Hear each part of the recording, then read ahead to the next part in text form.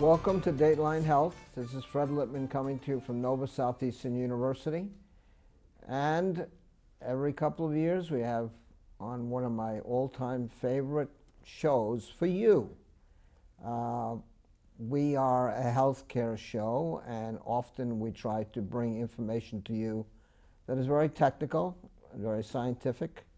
But this too is technical and scientific. It's the love of human beings and the ability of pets to help human beings cope with many things.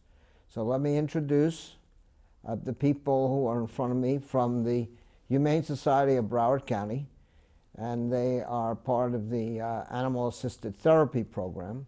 And in front of me, we have 4 guests here today. How about that?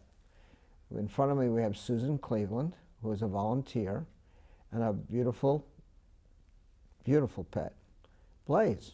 Welcome, Susan. Thank you. How long has Blaze been part of the program? He's been doing pet therapy here for a little over 5 years. Really? And now we have the so-called manager. I call it director. We don't want to call you a manager. They can call you a manager. I'll call you the director. Director of the Animal-Assisted Therapy Program at the wonderful Humane Society of Broward County, Marnie Bellavia. Marnie, welcome back. Thank you. Thank you for having us. We're excited to be here And this we have morning. wonderful Sydney. Sydney is a new dog being, well, tell the people. Tell us about Sydney. Sydney is, yes, she is a new dog. I've had her for about 3 years. She's currently in training to become a therapy dog. She is 5 years old. She still has a few things that she's a little bit unsure of, so we're working on that. She's really good with her obedience. Her social skills are getting much better. So, you know, maybe one day we'll have a therapy dog on our hands. Right now she does a lot of presentations with me. She does TV interviews. We get her out there really trying to advocate the Humane Society of Broward County, adopting a pet from our shelter, pet overpopulation, spaying and neutering your animals. So she's my PR dog for right now. Let's tell the folks, because you know, we've had the privilege of having you on twice before. One of our shows was an award-winning show, an international award-winning show. We're very proud of that. But I'm very proud of the fact that we have such a magnificent Humane Society here in Broward County. And this pet therapy, or the pet assisted therapy program, is something special. So explain to the viewers what the actual program is and what you do. Sure. Our animal-assisted therapy program, we have several different things that we do in that program. We have a section of the program where people will go into adult facilities, senior facilities, nursing homes, and the pet and the volunteer will go and do meet and greets, or also help with maybe rehabilitation if somebody is rehabilitating. And they provide, obviously, unconditional love and affection. We also have a Wags and Tails reading program whereby the animal and the volunteer go in and they help children that are having reading difficulties become better readers. We have a full-on education program where we go into all the schools in Broward County and we teach children about pet care and safety. We teach them about pet overpopulation. We focus mainly on teaching kids, you know, all things about animals and what a huge responsibility it is to have an animal. Because a lot of times, you know, the children are begging their parents to have animals and they don't really realize what a big, tremendous responsibility it is to have an animal. So we do a lot of presentations in the schools really focusing on teaching children about animals, how to be safe around them, and pet overpopulation for spaying and neutering. But our animal-assisted therapy program, like I said, it has different levels. So depending on where your dog is in the skill set would really define where they would be in the therapy world. So we have some dogs that are education dogs that go into the schools and work with kids. Then we have our Wags and Tails dogs. And then we have our fully assessed animal-assisted therapy dogs like Blaze that go into different facilities and organizations and work with varying different degrees of, it could be mental illness, physical illness, or even normal functioning people. Let's get to that issue. Susan, may I call you Susan? Yes. Because I think that the viewers, particularly, there were two issues. I want to get back to wags and tails in a second, but there were two issues that they hit upon in the shows that we did previously. Dominantly, it was the therapy issue, and I know that Blaze is a therapy dog. So let's talk about, you know, what your actions are, what you do, where you go, things of that nature. We actually go to a Center for the Treatment of Eating Disorders, and it's all ladies, and those particular women are living away from home. Most of them have pets that they're living away from, usually for a minimum of a month.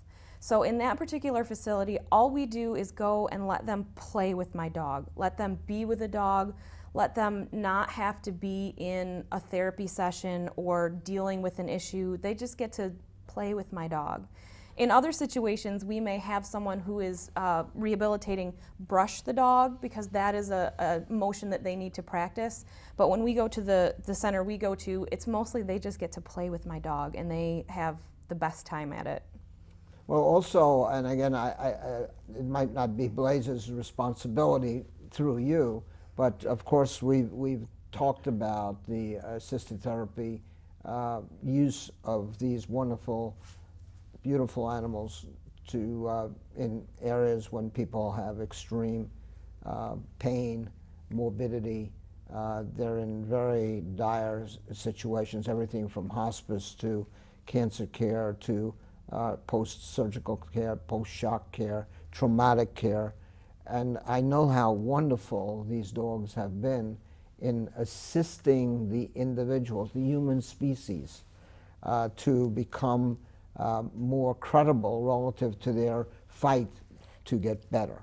So can we talk a bit about that? Yes, I've seen mainly in assisted living facilities, we'll go in and the care workers will come up afterward and say, this person has not said one word in a month. And when I went in, they talked my ear off about the horse they had when they were 3, or that they had ferrets when they were younger. And they talk to myself and my dog, and they don't talk to their care workers. They don't say anything for a long time, and then when we come in, all of a sudden they're verbose. And the care workers are amazed at the difference that it makes just having an animal in the building. Ms. Bellavia, otherwise known as Marnie, my friend, talk to me a bit about that, because in our very first show we had if I'm not mistaken, we had a golden lab here that was very involved with patients, particularly children who are cancer patients. Let's talk about some of that for a while. Sure. We do have, like I said before, varying different degrees of where we send our animals into the program. And for people that are terminally ill or children, I think what we find is that you bring an animal into a situation where there is trauma or there is grave illness, and that animal, by and large, provides comfort and provides unconditional love and acceptance, and they don't really care that you're hooked up to an IV machine. They don't care that you're getting chemotherapy. They don't care you have no hair. They don't care what your illness is. Animals don't judge you. They love you unconditionally. And for the people that are being visited, that are sick, it's hard. It's a hard reality to know that I'm sick, I have cancer, or I have some type of illness, and I'm in a hospital, and I'm not leaving anytime soon. And they have this visit from the animal, and that animal, at that moment in time that they're there, kind of takes away all the pain that they're feeling. It makes them feel as though they're not really in that situation at that time. They can be the child that's just hanging out with the dog. They could be the person who is missing their pet that's home that gets a visit by a therapy dog. It deinstitutionalizes where they are, having an animal brought in there. For a lot of people, it provides peace of mind. You know, being in the presence of an animal, whatever animal it is very good on your stress levels. It helps to reduce your blood pressure. It lowers your cortisol levels. Your heart rate steadies.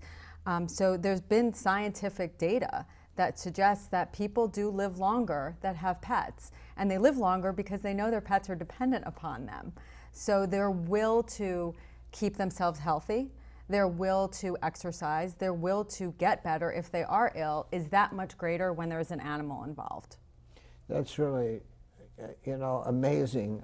Like I said, the viewers responded dramatically to the comments that we had relative to this, just what you just said. The conditional, the unconditional love of these animals to a person. They don't make the decision. I'm repeating what you're saying. They don't make a decision that someone is hooked up to an IV, or that they don't have any hair, or that they're unable to walk, or things of that nature. They just see that person, I believe, from the inside out. I don't think they see them more than just some facial expressions. That's my own personal opinion, folks. But I am truly amazed when I see these therapy dogs, or the animal-assisted therapy dogs, work, and they are. They don't know they're working, but they are working. I think that they really know, in my mind, what their job is. Do you agree with me? Absolutely. I mean, what do you see? Often, particularly with children, it's an absolutely amazing connection. He has a slightly different demeanor when we put the vest on and we go into the center. Right. He is, every time someone comes, we have a special room that we go in and everybody comes to see us. Right. When someone comes in the room, he runs to the door and he greets them and he says, "Hi, come on in, let's sit around and chat for a bit." And being there and able to have them talk, I always ask them, what kind of dog do you have? What kind of cats do you have? And being able to just talk and be in that situation really provides a relaxing atmosphere for them. And he responds to that and goes up to everybody and sniffs them. He loves to lick them, and they just find that delightful. Let's talk about Wags and Tails. I think that that's such a dramatic program that you have, that you use these dogs for. You touched on it, and actually touched on the elements of it, but I want to focus on it right now, back with the folks here. I have said a number of times that a lot of our children, unfortunately, when they get into school programs, dominantly the lower ages of school, they are often, because of, I don't know what it is, non-attentiveness, societal features or otherwise, they seem to be marked that they're hyperactive, they're not smart, they're not paying attention, things of that nature. And often it has to do with things that the children don't have any control of. For example, one of my missions has been to try to get children to be screened, eye screened. Obviously they are screened, hearing screened early on, but eye screened before they get into their elementary school or kindergarten areas, because if not, a child, how do children sit in a classroom? It's either by height, or by alphabetical order, or by social security number. And somebody might be sitting in the back of the room who cannot see the blackboard, or even see the computer that's in front of them, or whatever. And these children, unfortunately, get stained early on. But I've seen the work of your Wags and Tails, and the reason I bring up the other issue is because I've seen children who are often marked and sometimes ridiculed by the fact that something happens, they're wearing hearing aids, they're wearing very large glasses, they look a little different, they may have a birth anomaly, things of that nature. I've taken away your story, but go ahead, Marty, tell me. That's okay. No, you're correct. You hit it right on the head. Our Wags and Tails program is a reading motivation program. So we work with children that are having reading issues, they're having literacy issues, and we have found that some of them are true literacy issues. Some of them are true, I'm really not able to pronunciate, or I'm not really able to, articulate whatever it is that they're reading back, and those are learning issues. And then there are others that are self-esteem issues.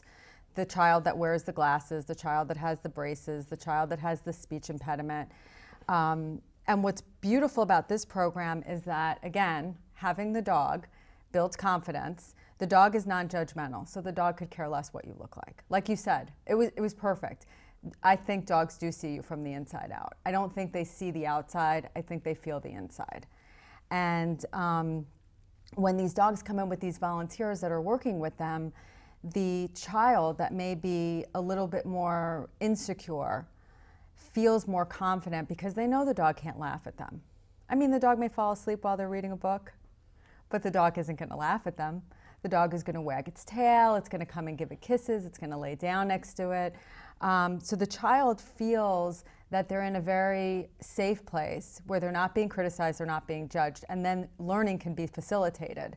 What happens a lot of times in the classroom is that you've got the peer-to-peer interaction going on. And if I don't feel confident about myself, well, how can I read in front of my peers? They're going to make fun of me, or if I wear glasses. And unfortunately, there's a lot of bullying that goes on. And children are being picked on for various different reasons. So if I'm not as good as the person sitting next to me, I feel insecure. Taking them into this program and doing this one-on-one type of therapy with the reading program with the dogs really helps to kind of boost their confidence while helping them to become more literate. Yeah, and again, I don't want to overstate that when in using the word bullying, it's often what I would call verbal. It's an adversarial condition that ends up in the classroom. Mm-hmm. It's our wonderful teaching professionals don't bully a child or otherwise, but what happens is it's the children. It's the children. Yeah. It's the children mm-hmm. that look at the child who's wearing a hearing aid or has got right. these big glasses, or can't hear out of one ear, or can't do this or whatever. There are certain problems mm-hmm. that when they start to focus in on the dog, mm-hmm. everything else sort of disappears. It's sort of paint by number, mm-hmm. and everything looks pretty. Mm-hmm. You're absolutely right, and it is coming from the children to the children. The bullying, the name making, making right. fun of, and whatnot. But we have the kids that are involved in the Wags and Tails program. They are regarded now as like the superstars. So the kids that weren't picked, maybe because they don't necessarily have the reading problem, or maybe they're just not in that set right now that we're, they take a certain amount of kids and then they take another certain amount of kids. They look at those children differently. It's almost like when you see a person with a disability and you see a service dog. You don't see the disability, you see the dog. So a lot of times what happens is, now that those children are attached to the dog, mm-hmm. the kids that were making fun of them or bullying them or not having nice things to say about them have a completely different outlook on these children. I understand. Well, I see Blaze is getting he's sitting there too quietly, and he yes. wants to get busy. Yes. But I understand. Being a therapy dog, he's very active. And yes. it's just sitting there. He's not doing his job. That's right. And he's not very happy not doing his job. That's what I'm reading. Yes. Blaze, that's what I hear from you. Okay? And what we have with Sydney is, Sydney again is learning. I know you've had Sydney for a while, but now he's in learning. He's in his baccalaureate program. He hasn't received his degree yet. And things are going to work out, I know. Sydney, everything's going to work out. Let's just talk about the Humane Society, if you don't mind, for a moment. I'm sure you don't mind. Because, again, we have a very unique situation here in Broward County, in the fact that the Humane Society of Broward County is associated as one corporate unit. We have nothing against the entire. We love the entire ASPCA world, but this is a project of the people of, and to a good extent, a lot of wonderful human beings in Broward County. It's really a shining star in the field of Humane Society. So talk a bit about the Broward Humane Society. Sure. Our organization, the Humane Society of Broward County, as you said, is not affiliated with any other organization. We're not federally funded. We're not governmentally funded or state funded. It is all done by private sector. We have such an amazing organization that I always encourage people to come down and check out our organization and see where your donations are going, see where your money is going. Everything from the animals that we have in our facility to the pet boutique. We have a beautiful pet boutique, lots of great things for animals and adults there. We have foster care programs, we have a great adoption program, we have a cruelty investigator program. There's a lot of things that go on at our shelter that really make it top in the United States. Our Humane Society is located at 2070 Griffin Road in Fort Lauderdale. And I point out it's just west of the railroad tracks at the station, at the Tri-Rail station, just so that you wonder. It's just west of that. Go ahead. And I really encourage people to, come down and look at the facility and maybe even think about volunteering. We have a lot of volunteer opportunities down at our Humane Society, not just in animal-assisted therapy, because maybe you don't have an animal, but maybe you really want to give back to your community, you really love animals. The best thing you could do is support your local Humane Society. We have a lot of volunteer opportunities at our shelter with lots of fun things, from adoptions to working in the pet boutique. I mean, what could be better than having somebody going home with their new dog and you're hooking them up with a brand new collar and leash and everyone's happy and excited. There's lots of great opportunities there. And we have about 600 plus volunteers at our shelter.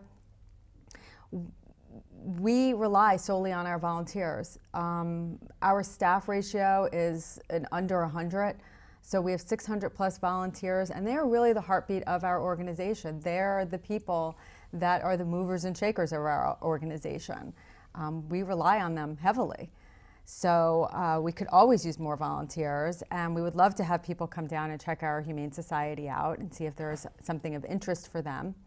The other thing that people could do if they're interested in helping our Humane Society is by making not only monetary donations, but non-monetary donations. We're always in need of towels and bleach and paper towels and things that our shelter needs to run, that when we go out and buy, cost money. Well, I'm glad you said that, because I think my family is upset with the fact that every once in a while there are towels missing. So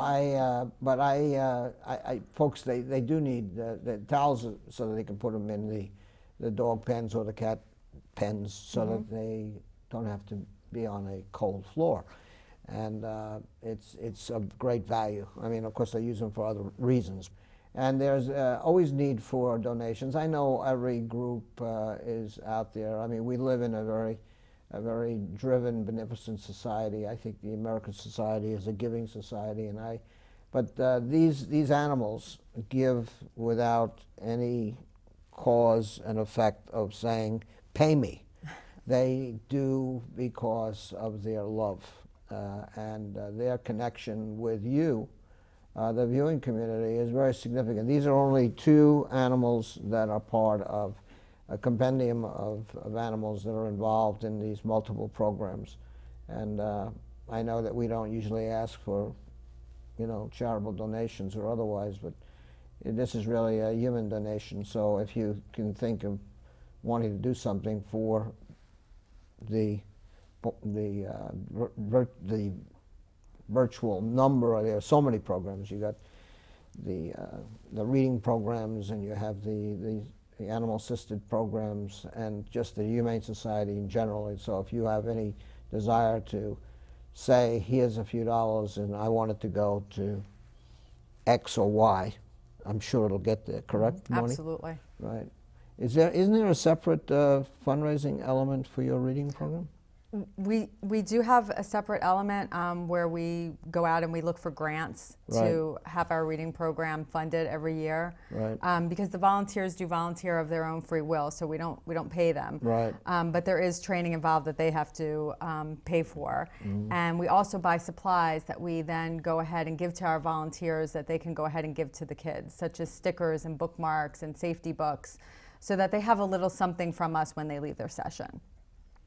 And again, tell the folks what the name of that program is, so that if they Wags and Tails Reading Program. Right. We're in almost every library in Broward County, so if you've got children, grandchildren, if you have neighbors with kids, definitely tell them to call their local branch, library branch. We are in almost every one of them. And we're also in several schools in Broward County as well. No. Do we have the honor of having you here at the Alvin Sherman Library on this campus? You know what? We don't. Well, we should. We because should. we are we're a combined, we're a public-private entity. This unit was created by the commissioners of Broward County and Nova Southeastern University. And we have a huge children readings program here. Oh, we definitely have to get involved. Let's get you involved.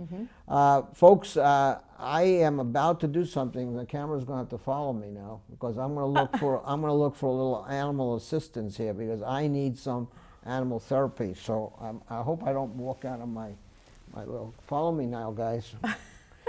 Hey, Sydney, how are you? Say hi. Hi. Hi. Hey, Blaze, how you doing? How are you? Huh? Well, Blaze is used to doing it. Yeah, nice. I know. You're wonderful. Well, these are beautiful animals, folks. You gave me the opportunity to get out of my chair. I appreciate it. And again, the reason we do this show is to bring some thoughts to your mind that, you know, we do show after show after show about pain and suffering and issues related to wellness and prevention and eye care and dental care, et cetera, et cetera. And we've been privileged to be doing this now for you for over 11 years. But I always think that we need to talk about the health of the community and the wellness of our community. And to me, seeing these animals here and these wonderful people that are affiliated with the Humane Society of Broward County, and particularly with the Animal Assisted Therapy Program and Wags and Tails, that you ought to be proud. You know, be proud of these folks, proud of these beautiful animals, and their counterparts at the Humane Society of Broward County. So hopefully you don't mind me reminding you that a little help from these wonderful animals is a little tweak in your mind to the fact that we need to be not only kind to one another, but perhaps seek a little understanding of one another, because these animals do that for us, and we ought to be reminded of it. Anyway, pardon me for my little, I guess my little editorial comment, but you know how close I am to you, the viewers, and I hope that you found some kindness and love in this program, viewing these beautiful animals here. So as we come down to the last 30 seconds of the show, I want to thank Susan Cleveland for your volunteer work, and I have to say a special thanks, if you don't mind, to Marnie Bellavia, who is the manager, I call / director, they got to change that, of the Animal Assisted Therapy Program, Marnie, at the Humane Society of Broward County. And thank you, Sydney. Thank you, that's good. And thank you, Blaze. Thank you, okay. And folks, thank you. We all thank you. Remember, this is Dateline Health. We come to you from Nova Southeastern University, and I hope we gave you a little feel of understanding humanity and kindness. And remember, say hi to your neighbor and be kind to all. This is Fred Lippman coming to you from Nova Southeastern University. Until next time, see you.